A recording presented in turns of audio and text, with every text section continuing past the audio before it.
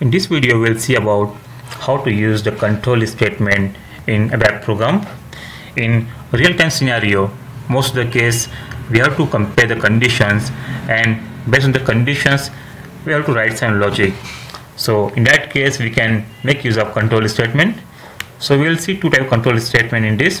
One is how to use the if else condition types else, and second we'll see how to use the case and end case concepts.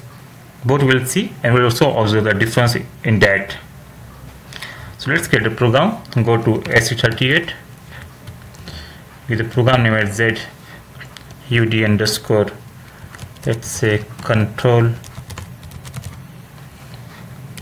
syntax. Click on create. Let's say control syntax, execute program, save,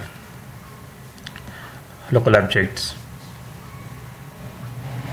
So here I will be creating one selection screen parameter, and based on the value which is entered on the selection screen, I will show how to write the if else statement. So how to create a selection screen parameter. So what is selection screen? Just open any code, let's say MMVE. So this is called a selection screen. And if on the selection screen, if you see any single field, here we cannot have the range like plant. If you see the plant, we have here from and to ID, and also it is giving option for the multiple selections. So this is called a select option. If you want this type of functionality, this of a screen, you have to use select options. And if you want only single field, then we have to use parameter. So here I will create a parameter on the selection screen. Parameters, let's say p underscore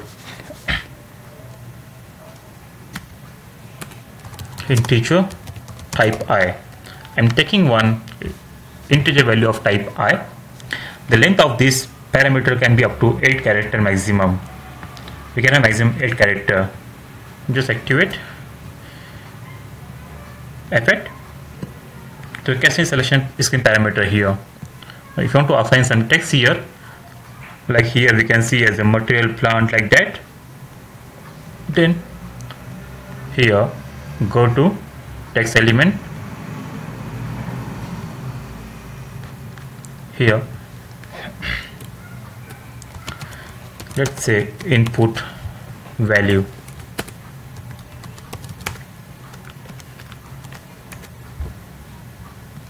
go back. Now here I will write start of selection and end of selection. So first we will see about the if else if condition.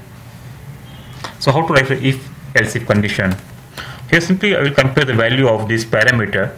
Let's say if p underscore int is greater than 10, then simply write value of the input field is greater than 10, comma, okay, give a color here. We'll assign some color, let's say color 5, and after comma I am writing the p into the integer. So what I am doing here, I am comparing the which value user enter. If it is greater than 10, then write this statement. Second, else if p underscore int, let's say I am checking if it is between 5 and 10, then I will write here value of the input field is between 5 to 10. Okay, this time I use some other color, let's say 3, and else and if. We can add n number of if else if type. Okay, then I will write here, write value of the input field is less than 5.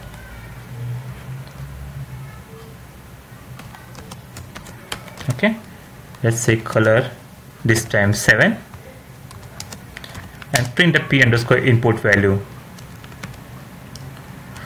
So what system will do, whenever we execute the program, our system will check the first if condition. If the value is greater than 10, then system will print this value, and after printing this it will come out of this if statement, because this if statement is successfully satisfied. Now in case the value is not greater than 10, system will come into this else if block. There can be any number of else if block, and it will check if the value is between 5 and 10, it will print this value. So if both the conditions are fail, then by default for any value system will print the else record. So the execution is start from the first if, then else if, and now the condition satisfied, it will print the else part. Alright, this is activated. Now let's execute. So I am entering the value as, let's say, 7. So if I enter 7, it is showing as the value of the input field is between 5 to 10, because I enter as 7. Even if I enter 5, it will print the same, because still this value is between 5 to 10. Now if I enter 11, now you can see the value of the input field is greater than 10, because I enter as the 11. And if I enter as 3, executes, now you can see the value of the input field is less than 5, that is the value is 3. So in this way we can use the if else if control statement. Now let's see what is about the second one, that is the case concepts. In case of case, we have to write syntax like this. Right here, case p underscore input. Here system will check what is the value of this variable. The main difference between if else and the case statement is that we cannot write the logic, we cannot write the logical statement for the case and case concepts.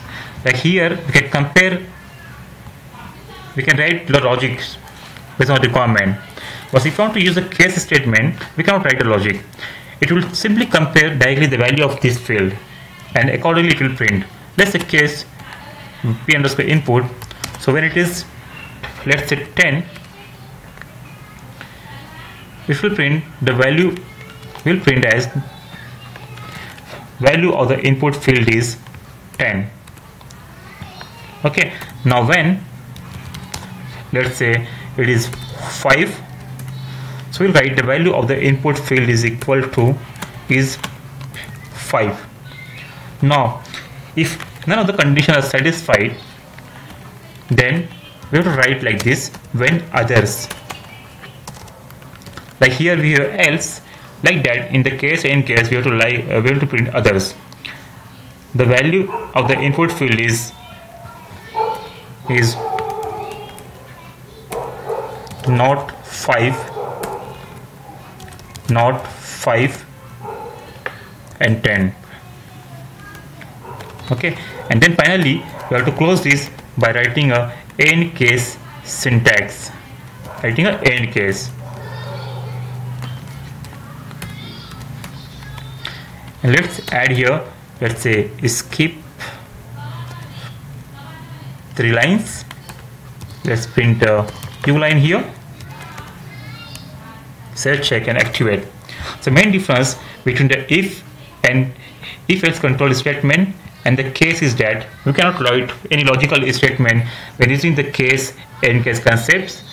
And one method is like, if you have, let's say, a chain of else if statement, and if the first condition fail, system goes for checking the second. If second fail, it goes to third. Like this, if you have 50 if else statement, it will check all the condition one by one. But in case of case statement, let's say you have 50 number of cases. Here system jumps directly to the respective case. Okay, we'll understand after in debugging. So let's first execute this one. If it is 10, the value is 10. If it is 5, value is 5. Otherwise this one. Let's execute. So first time I'm entering as 11. So you can see the if you can see in the if else statement, it is print the value is greater than field value is more than 10. And for the case and case, it's printed the value of the input field is not 5, not 10. It is 11. Now let me enter exact 5. Execute. You can see the value of the input field is 5, and for the if else it is between 5 to 10. Okay, so like this we can use if else if and the case and case control statement in our program. This is very helpful for the in almost all the program. At least we use if else if or case statement we might require. So in this way we're done with the session, that is control statement in SAP ABAP program. Thank you.